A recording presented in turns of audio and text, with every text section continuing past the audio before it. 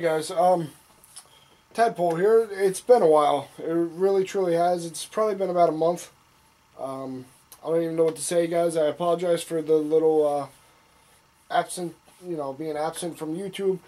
Well, I wasn't totally absent. I was watching videos. I was commenting on some. It's just been extremely hectic, with the gun ban, this and that. I've been mailing out those, signing those petitions and everything online, trying to keep up with that. I've been in contact with Pete and Eric and a few of you guys out there I've been in contact with. Just making videos just got a little difficult. I was working a lot of overtime at one point. And guys, I apologize. I got a lot of things. I didn't stop buying stuff for guns. I didn't lose interest in the hobby. It just making videos became second priority. So I want to get back into it. If you go and check out my brother's channel, Picot 58, I'll leave a link at the bottom. We're doing a project gun over there. We went to a gun show, and it's sponsored by Eagle Arms. And he must have dropped about $500 in accessories. And if you go to his channel, you'll be able to see what we're doing and what's coming up. And I could show you real quick. This is the project gun. Now he's uploading the videos, and you can see where we're left off. Where we left off with that and what I have to do here. I couldn't do it all at his house because he doesn't have the tools or the setup that I do. For instance, for that, we're going to change out the muzzle brake. And we're going to take off the A2 front sight. So I got the block for that. Bought at Brunel's. And we're going to change it from the A2 to this gas block here. Oh, by the way, Salty Shellback, if you happen to be watching, I want to thank you for the bottle opener. Friggin' awesome, man. This one here is the 30-06, the M1 Garand, baby. Salty Shellback. If I remember, I'm gonna leave a link to his channel on the below this video. He actually made these. Maybe if you reach out to him, he'll be able to make one for you. I bought an AFG. I want to try that out on my gun, on my AR build, if you guys remember. I just bought the CTR stock. Yeah, I know, you guys know I already have one. This one's actually for somebody else. Somebody else's project gun.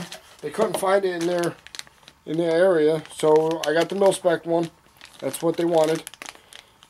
And hopefully you could see them install that one.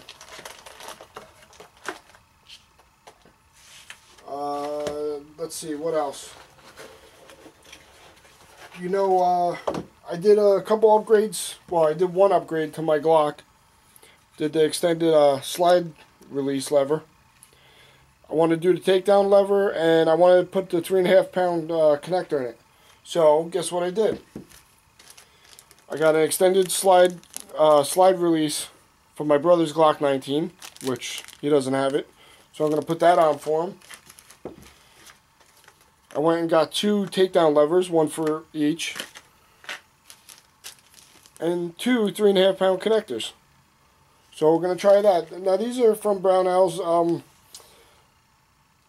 I don't know if they're better or worse than the Ghost Trigger. If anybody knows, let me know. Alright, so that's that. I got my brother's F&H here. I got to clean it. We went to the range. I actually got to clean both Glocks and that prior to doing any work on them.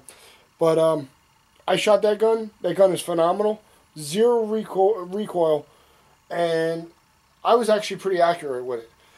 I don't know what it is, but there's just something about full-size guns. Like my brother's Glock 19, I have trouble with this.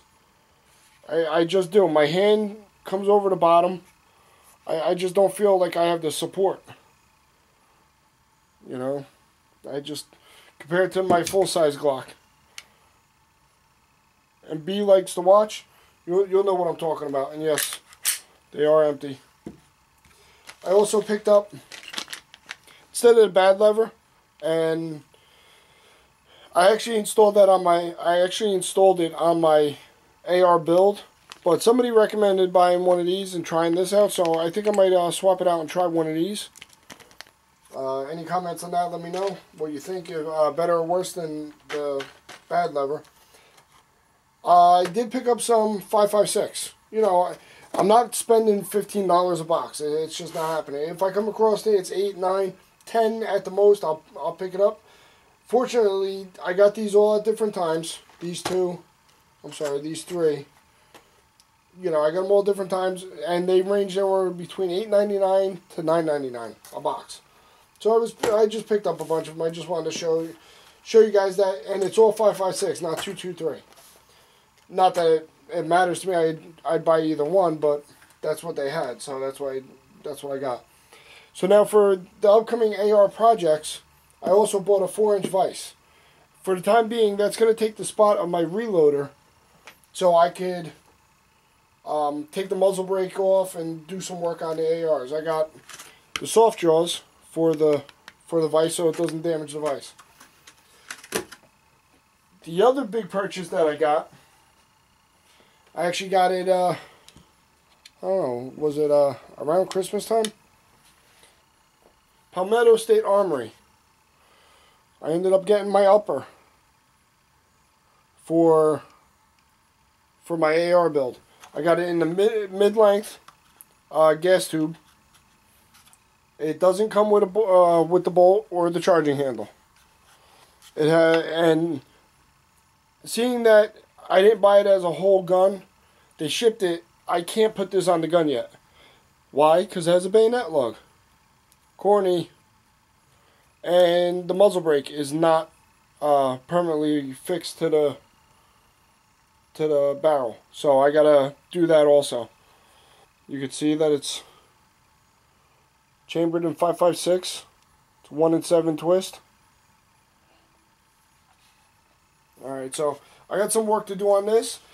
Hey DJ, if you're watching this, DJ Alkaline, what do you think? Should I, because I'm going to remove the front A2 sight on this also, change the gas block. I'm going to change the muzzle brake on this. And let me show you the muzzle brake I did purchase for this. This is a Troy Medieval muzzle brake.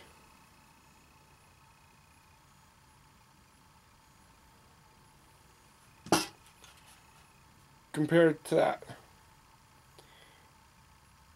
But anyway, DJ, what do you think? Should I just keep it with the drop-in or should I go free float?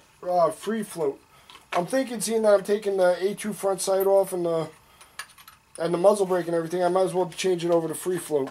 I'd like to hear what your opinion is. Or anybody for that matter. And if anybody's got an opinion, I'd be glad to hear it. So that doesn't come with a charging handle or a bolt carrier. So I went up and got, at a gun show, I got the BCM Gunfighter charging handle. I believe this was the medium one. Alright. So, and I haven't shot this gun yet. Obviously, I told you I can't put the upper on the gun because it makes it illegal in my state. The other thing that the gun dealer had was this bolt carrier without a bolt. So I had to purchase one separately. Had the nickel boron one. So I bought that. I want to try that out. The only thing it didn't have was the nickel boron bolt. So I had to buy a regular one and put it inside the nickel boron. He assured me that everything would be fine. He was just out of them. People were buying them individually, so I was asked out on that. So I had to buy one anyway, so I just purchased one. And I'm going to keep an eye out for a nickel boron bolt. So basically that's it, guys. I'm going to be trying to make a lot of videos. I got a lot of support, a lot of catching up to do. I apologize for the delay and the hiatus I was on. Please, if you can, check out my brother's channel. We're doing some good things. We might have a surprise with that gun. I'm not sure yet. We might be doing something special with that. I don't know. It's up to him. It's his gun. I don't know. But, oh, we're also changing the stock on that. I have to pin. And I'm going to do a video on that most likely, on how I'm going to pin that stock, because that one's a little bit more difficult than the CTR. But this video is probably getting too long. Alright guys, thanks again. Check out Salty Shellback for the bottle opener. And check out my brother Picot 58. Alright guys, thanks for watching. Take it easy and stay safe.